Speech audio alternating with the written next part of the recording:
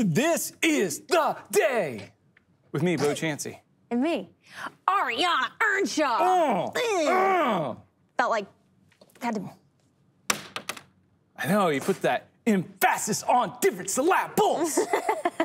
I used to do that to the point where I had to actually stop myself because it was like confusing. I would just do it so much, it would just be natural. Oh, it was bad, it was so bad. You should bring that back. I don't think so. There's not enough of that in the world. I don't know if I could do it anymore. I used to do it very, very, very quickly, but I don't know. How could we make communication more difficult? Yeah, right, it's not hard enough.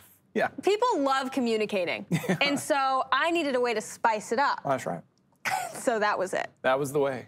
Yeah. Also, changing the first letters of two words. What do you mean? Like, example. Oh, man, I don't know. Like, Jeanette Butter and Pelly. Oh, like Dunfip. Yeah, yeah. But I wouldn't A congratulatory just do it with, Dunfip. Yeah, like I wouldn't just do it with like two. I would do like two random words in a sentence. Like on purpose? Yeah. Yeah, but it became too natural, so I had to stop. I thought it was funny. Yeah. Yeah, it was a good thing. I don't know how you wound up being a semi-functional adult. I don't either. No, it's very confusing. It's so bizarre. I was not a normal kid. And there was lots of stuff that just was like, is she gonna be all right? You should definitely write a book or a podcast, something, so that, you know, like for parents of quirky children. Yeah. Oh. Yeah, they're worried. I mean, like, there is a place for your normal? child potentially in this world. Yeah. I'm living proof. Potentially. Yeah. So I should start a podcast, is what you're saying. Yeah, no, I did say that, but I didn't mean it. Oh, okay. You know what I do mean is we should probably do a proverb of the day. It's a proverb of the day. It's a proverb of the day.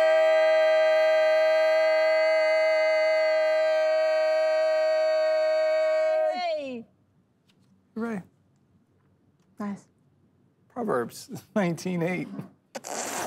It says, the one who gets wisdom loves life. The one who cherishes understanding will soon prosper. I'll read it again. Proverbs 19:8. The one who gets wisdom loves life. The one who cherishes understanding will soon prosper. All right, Ariana, what jumps out at you there? I love talking about wisdom. Okay. I love learning about wisdom. I love hearing about wisdom. I love other people talking about wisdom. I love reading about wisdom in the Bible. I love a good focus on wisdom. Yep. And there's just like so much about it that I love. But to think about this verse as like kind of two pieces in my mind, like having a wise heart and having a clear head. Okay. To have those two things together is just like an awesome concept to me, because you can be wise, but if your head is clouded and you can't then apply the wisdom that you've trapped in yourself, then it goes without saying it's going to be really difficult to act in a way that's wise. And the same thing the other way, if you don't have any wisdom, but your head is very clear and you can think properly, but you don't have any wisdom to live out, then you know what I mean? How do you process that? So to have the two together, you can really like discover the good about life, about God, about others, and really like push that out into the world. I really like this verse together, talking about both those things. I got a follow-up question. Okay, go for it. You said a wise heart and a clear head. Did you read that somewhere? Have you read that somewhere? It's part of, so when you read in different versions, I forget which version, but I remember reading it recently. Yeah. It's a different version. I'm sorry that I don't remember what it is, but it's another version of the Bible that this verse says wise heart, clear head. Very and cool. so that's how I think about this verse. It was a little while ago that I remember reading this, so I don't remember exactly which version, but that stuck with me because I was like, oh, yeah, duh, that's so cool, that's so awesome. So that's why I said that. Well, how about this? The one who gets wisdom loves life. Are you loving life? I'm loving life. Well, there must be some wisdom there. Hopefully. Well, I mean, because that's one of the things you can do. I think we can do sometimes, and I don't want to read too much into a scripture or anything like that. But there are times where I'm not loving life, and there can be all kinds of reasons for that, right? Yeah. The circumstances, the challenges, the difficulties, the pain, the suffering, on and on. But it could be a clouded mind or, not a wise heart. But it says the one who gets wisdom loves life, that there is, I think with wisdom, there comes an understanding of what's happening in life and just how beautiful life can be. That's why, like, I feel like when there's real wisdom, godly wisdom in me, there is actually a joy and a love and a passion even for the messy things of life. Instead of just wanting everything neat and tidy and, the way that I want them to be. No, to really love and enjoy the unexpected and the curveballs and some of the challenges that are there. Yeah, and that's a wise thing in itself to be able to enjoy life, even in those struggles. Like, it's not like, oh, well, if you have wisdom, then life's going to be a breeze. It's going to be so easy. Oh, goodness, You're going to love every no. second of it. Right. It's going to be whatever. No, it's just that in grief and in struggle, and then you'll still be able to find joy in life. Yeah. Which is something that I've learned, and I'm still learning, and I'm always learning. Oh, for sure. I think it's an ongoing journey and discovery. It's also like when people are like, how's life? How's life? Every time I'm asked that question, I know the sentiment behind it. And so, talk about communication. And so I want to honor the sentiment and answer the question or whatever. But every time I'm asked that question, I'm like, life's really good. Always.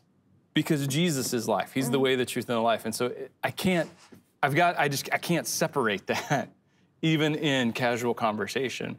And that's kind of a cool reminder too. Like, how's life? Well, life is good because he's always good. And in life, for me to live is Christ, the scripture says. To die is gain, but to live is Christ. So how's life? Life is good. Well, I feel like I do similar things in a slightly different setting. And it means something slightly different to me, but this is how my brain processes it. When someone says, how are you? Just like a simple, how are you? Yep. Typically, I don't come back with like, well, yesterday, blah, blah, blah, blah, blah. Like, my default is good. But I recently went through this thing where I was like, should I be being a little more honest? Like, if I'm not good or if I'm really good, like, not like to everybody and not in every, like, you have to be wise. But I default to just saying good.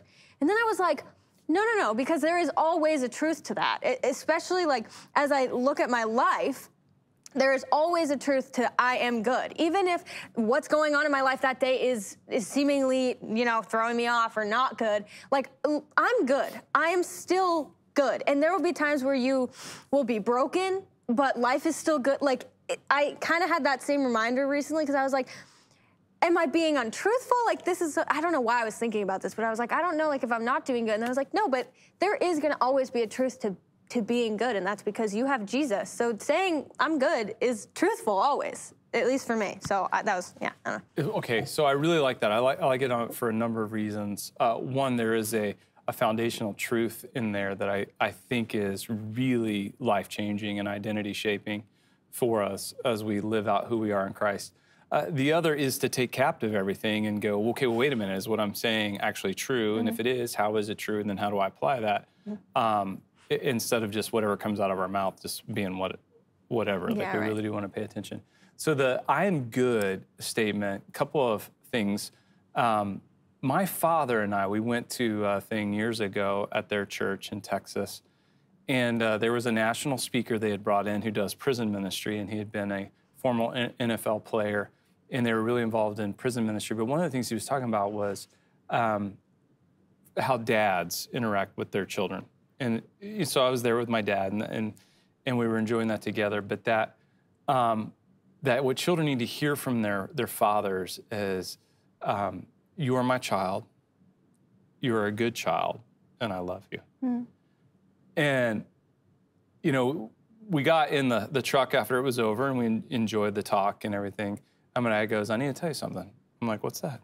And he said, you're my boy, and you're a good boy. I love you. I was like 35, and I'm like, and I knew what was coming. I mean, you we're not super cliche kind of people, but like, it was like, yep. And there was no doubt. I mean, my dad is he's a vocal with his love and affection and pride. It's not like hidden or like that was necessarily unusual, but right there, and I'm like, oh yes, So I started doing that, with my kids as well, just reminding them of that. A lot of times, like dropping them off for school and things like that when they were younger. And what a cool thing to realize. Well, I'm good, not because of what I've done or am doing, but because God declares that I'm good based on His righteousness and what He's done, and that this is the declaration of a loving Father who He declares and says this. And that's pretty cool, because then that doesn't change, based on how bad I blow it or whatever is going on. Yeah. That this foundational truth is there. And I had one other comment about that I thought was really cool. Mike Goff, who we introduced last week on This Is the Day, and as a part of the MCC staff, will be preaching at our Manchester campus. And anyway, when I talked to him, I've been talking to him off and on a little bit, and just as a friend and a peer in ministry. And one day, it'd been a while since we connected, and this was before we talked about him joining the team or whatever. And I was like, "How you doing?" And he goes, "Bo, my heart is good. My heart is good," like that. And it was such a real, it blessed my heart. Like, and then there was stuff going on, and there was stuff we could talk about, but before he said anything else, he acknowledged, "My heart is good." And he said it with such clarity and passion that I was like, I want to live every day like that, where I know my heart heart is good. That's a good place to be. Yeah. Yeah. Sure is. Live out of that. That's awesome. Quick pop quiz. Oh boy. Ariana. No, it's okay. If you don't know, then I'll give the answer. It's fine. If somebody out there watching This Is the Day right now is like, well, hey, I like this wisdom thing. I think I would like to have some. How does one get wisdom? Get wisdom? Yeah. You want me to? Do you have a thought? I have some thoughts. How does one get wisdom? Get wisdom? Yeah. Ask God for some wisdom. What? Oh, Are you serious it's right now? crazy. It can't crazy. be that It's easy. crazy. What do you mean? It's pretty easy. How do you do that? Just say, hey, go into some prayer time, some chitter chatter with your Maker, with your Father, who loves you so much. Loves to give good gifts. Loves to give good gifts. And do what? And ask Him for some wisdom. What's He going to do if you ask Him? He's going to give you some wisdom. If you truly believe that God is going to give you wisdom, it says it somewhere in James chapter 1. That you believe with all your heart that God will give you wisdom, He will be true. He will give it to you. It says there, He gives generously to all, you ready for this? Without finding fault. There it is. Like we may be going, well, I don't deserve it. You're right. But without finding fault, no matter who you are, no matter what you've done, no matter what's been done to you, God has wisdom. And His wisdom, like this proverb says, the one who gets wisdom loves life. That is so our God to just not judge us. Just be like, it's okay. Here you go. Here it is. And when we have His wisdom, then we understand who He is, who we are in relationship to Him, what life really is all about, and we'll love the life that He has given us. So if you're sitting around going, man, life stinks, I hate life, wisdom, ask God for wisdom. Yep. You shall receive. Pretty sweet. That was fun. So sweet. Okay, nice. Good proverb. You know, I think what helped us there was the song. I was going to say the same thing. Yeah. That set that up to be pretty sure it was the song. Pretty sure. Well, music does help you get into the scriptures. Okay. We also have a calendar here on This Is the Day. Page a day. Sure do. Today's a life hack. You like the life hacks? Yeah, it's going to depend. Okay. This one is a life hack. Butter your popcorn. Okay. Feel attacked. Want that movie theater butter mixed all the way through your popcorn? Yeah. Kinda. Who Tell doesn't? me how. Calendar. Yeah. Insert it through a straw. Okay. Life hack. I don't believe it. Well, first of all, you'd have to be in an actual movie theater, Yeah. which is a challenge Yeah. in and of itself. Second of all, you'd have to be in a movie theater that has the self-serve butter substitute, whatever that is, coming out of the pipes that they've got in there. Yeah, it's like It's like tubed through the ceilings and in the Something, walls yeah, and no, stuff. yeah. Cool. I think it's hooked directly to a cow's udder. Anyway, I don't know how that works. That does not check out. Okay, all right. Yeah, thanks for being honest. But I guess so you only get the butter on the Yeah, and top, then you know, and then Yeah. if you're with people, you're like, and all the butter pieces are gone before you get in there. So I don't like this way of doing it. I don't get it. I think it's hard, and I think that in theory it's a fine idea, but in execution it's harder than it sounds, maybe, probably. I would like to propose. You have popcorn. You have a bowl or cup of butter. You have a straw, similar thing, similar direction. You eat the popcorn, you sip the straw. Oh, Buttered popcorn. no. No. I think that's better. I think that makes way more sense. Buttered popcorn. That's not good. Butter with every bite. That's going to be my slogan when I come out with this. Butter with every bite? Butter with every bite. That's good. Ariana's straw butter popcorn. Straw butter popcorn. Straw butter popcorn. It's just going to be like Butter a in every plastic bite. cup of, like, you know the boba tops where you Yep, stab yep, the straw yep. through? It's going to be like that little straw attached to the side, little, you know, pack of microwave popcorn together. You just through the top. Sip of butter. That's going to be the commercial. I'm going to have, like, someone, like some little child, sip it and be like, sip of butter. Then commercial, it's going to be like, call 1-800-SIP-A-BUTTER for yours today. Okay. For 3 payments of Whoa. 99 cents. Okay. It's not cheap. It's not expensive. It's $2.97. $2.97. That's what it will be. That's what it would be. But interest over time. Yes, of course. So, Yeah, you got like it. 3-0-4. Yeah. Okay. I will just say, in defense, and I rarely defend Okay. the calendar. Okay.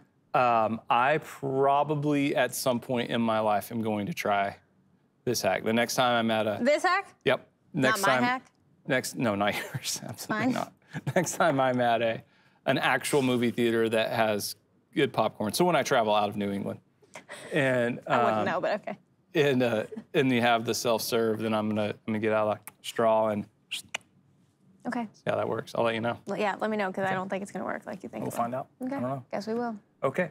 Then there's another calendar that gives us a national day to celebrate. To celebrate. It's called National Chocolate Mint Day.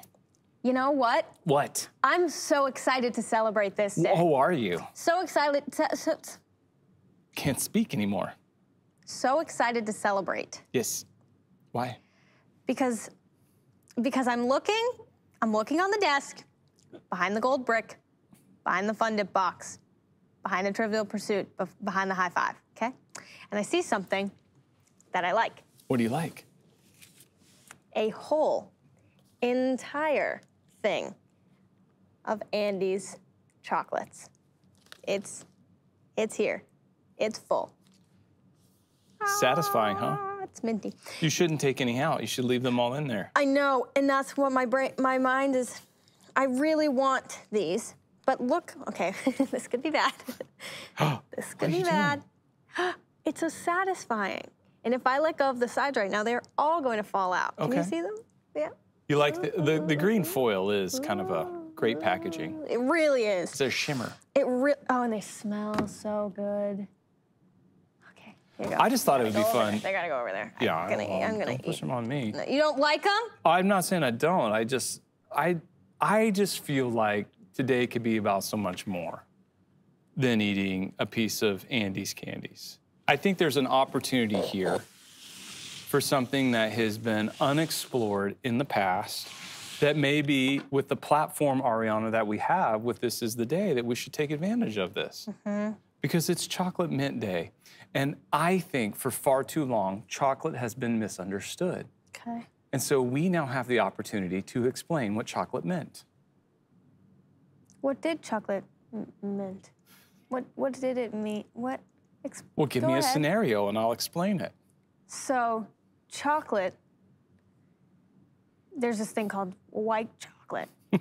Okay. What do you think it meant? What did white chocolate mean? What did white chocolate mean Well, when it decided to get those little cookie crumbles. You know what I'm talking about? The You know what I'm cookies and talking- cream? the Yeah. Oh, no. Oh, okay, yeah, let's go there. Cookies and cream chocolate. Yeah. What do you think it meant? Well, it meant to be actual chocolate. That was its desire, but white chocolate is not actually chocolate. That's why I went with white chocolate, but I Yeah, didn't know how so- to format the sentence. Right, but Yeah. so that's where you go with the cookie crumbles. You do get chocolate in the cookie crumbles, and so there is an element of chocolate in the cookies and cream. So that's what it meant to do. That's what it meant to do. Okay. Yeah. Okay. What chocolate meant. Yeah. Respect. I respect chocolate for that. Okay. Chocolate today's for you, a day of clarification. And you know what? Here's the thing. Who am I to speak for chocolate? I don't know. I don't know who you think you are, really. That's a problem. I think we should let chocolate speak for itself. Chocolate, today's your day. Today's your day. If you want to come out and let us know what you meant, Yeah. that'd be good. Yeah. Yeah. We'd appreciate that. Okay. One question. Yeah. Off this topic, but on the chocolate topic. Yeah, okay. In the mint. Mint chocolate chip ice cream. Yep. How do you feel? Well, here's how I feel. I prefer chocolate chip ice cream. Out of the ice creams, that would be my go-to. Out of all the ice creams? Out of all of them. Oh. If you just said, just pick like you could only have one ice cream for the rest of your life, I would go chocolate chip. Really? Yeah, and I don't eat a lot of ice cream, but that's what I'd go with. I mean, yeah, okay. So since I enjoy it so much, that's what I would go with. Now, I'm not in opposition to the chocolate mint. It's one of the songstress's favorites. Okay. No. It's just interesting to me because I'm having a hard time thinking about this right now because when I asked you that question, I was like, I don't like mint chocolate chip ice cream. The more I think about it, yes, I do. Yeah. I like basically everything that's mint chocolate chip, but I don't prefer it. Right. That's a good point. Yeah. I do love a good thin mint. That's a mint chocolate thing. Like the Thin cookie? Mint, like the cookie. Yeah.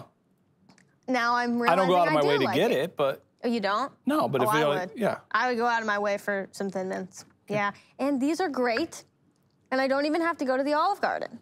They're I was all gonna say, right here. How do you feel when you're like, paying the check at a restaurant and you get a couple of those bad boys thrown in your I'm your like little folder? on top of my game. I'm like, I got my to-go pasta, because inevitably I only ate like 3 noodles while I was at the restaurant. I'm taking it all home. Truth.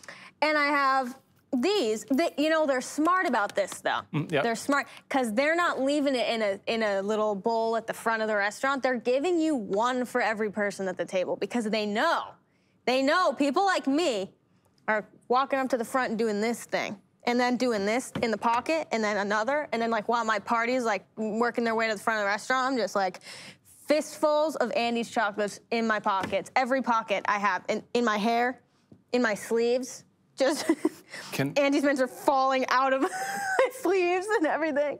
Can I give you something to look forward to? Sure. In life? So they, for you probably, you're getting like one. Yes. Or if you have like a party of 4, maybe they're putting 3 in there and you're gonna have to fight over one or something like that. And I will fight. Yeah, and no, I wouldn't fight you. Okay. Not for these. But usually, like if I go at my age and stature in life, a strategic waitstaff employee is putting a whole handful of those bad boys in there, like double the amount of people in my party. Why? Bigger tip. I tip well. Nobody said you didn't. I'm saying there's a profiling thing happening here. That's true. That's true. So you got that to look forward to. That's true. I can't wait. You don't have the bowl, I can't wait. but you have the future of. I do have the future to look forward to. I know that I completely ignored your party for the last 25 minutes, but here's 27 cents worth of mints. Which I have it? actually is 50 mints. Can I have a $20 tip? That'd be good. You're like, yes. Yes. Absolutely. Absolutely. This is my last memory of you. This over, like it can't even close. And what do I do with all you these? start strong and you end strong. Doesn't matter what happens in the middle. That's right. Does not matter. Yeah. Okay. So. That checks out. Let's play a little Trivial Pursuit. Okay. I'd like to get them all right. So we have the original 1981 edition, classic board game Trivial Pursuit. You're going old. I would like you to choose. A card? A card. From the old box. From the old box. Okay, so we've never done this before. This is a little weird. Okay. So Switching it up. All right, so these are old cards. I'm gonna guess at all 6. I want you to guess at all 6. If I get all 6 right, have we had it before? Yes. Sorry. That's why I chose it. Choose more from like this middle side. Can I do this again? Sorry. That's why you should never let me I know I shouldn't have. do I shouldn't anything. have let this happen. Okay. I'm gonna guess all 6. Want you to guess all 6. If you get all 6 right, let me know, and we will send you a congratulatory Pop Rocks from a Fun Dip box. Okay. Okay. All right, Blue. Geography. There's a hair in my mouth. Sorry. What country contains the largest ice field in Europe? What country contains the largest ice field in Europe? Europe.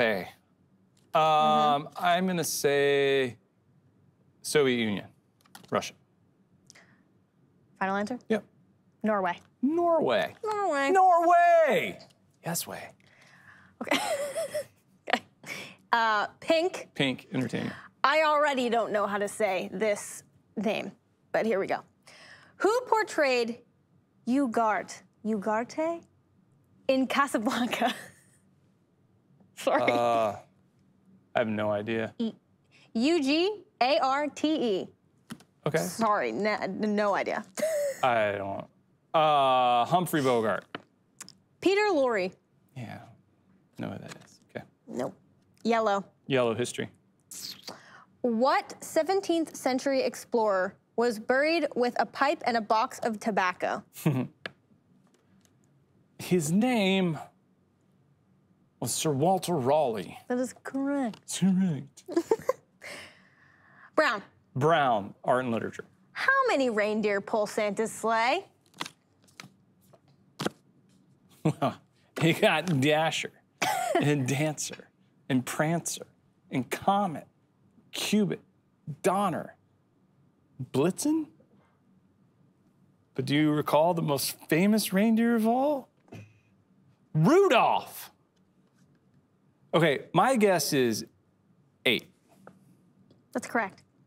I don't think I know the song. If you just did the song correctly, I would have done it differently. That's interesting. Okay. Now, there's hearsay that they're not all pulling their weight.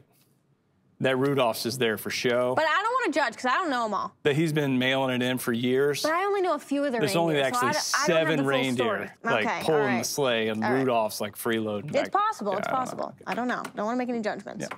Okay, green. Green, science and nature. How many times a day does the typical person go to the bathroom? Okay. Well, Number 1 or number 2, or is this does cumulative? not specify. So there's at least 3 if we're adding them together. How many times a day does the average? Yeah, I think that it's a cumulative because this is 7. 6. Okay. That feels like a lot to me. Orange. Orange, sports and leisure. What do the 5 Olympic rings represent? The 5 Olympic rings represent North America, South America, Africa, Asia. Wait, I thought it was the continents. Is it the continents? Yep. Okay. But you don't have to name them. Antarctica, You, Australia. I mean, How many continents are there? 7. How many rings are there? It says 5. But Is it the continents? I could be wrong. Yeah, that's the correct answer. Okay. Am I losing it? I could be losing it. Yeah. You're right. Yeah. All right. Europe and Asia, is that, Yeah, well, yeah, because they're... they're 2 continents, right? Huh? Those are 2 different continents, or are they one? Eurasia, I can't think. Africa, I'm just still stuck on this because this North doesn't America, make sense to me. South America. Did I say Africa? No? I don't remember. Never mind. I got the question right. You got the question right, but I don't understand it. Okay. But respect. All right. Well, I did not get all 6 right, but if you did, let us know, and we'll send you a congratulatory Pop Rocks from a Fun Dip box, but maybe a nasty note. Probably a nasty note. It's been a fun week. I've had fun this week. I've loved this week. Me too. Me too. My heart is full. Full. My heart is good. And I have all these. All right. You got all those. All right. So we hope you have a great weekend. Join us for services on Sunday. Yeah. A new series called Kingdom. And I think you'll really enjoy it. So check it out. Yeah. And we'll catch you on Monday.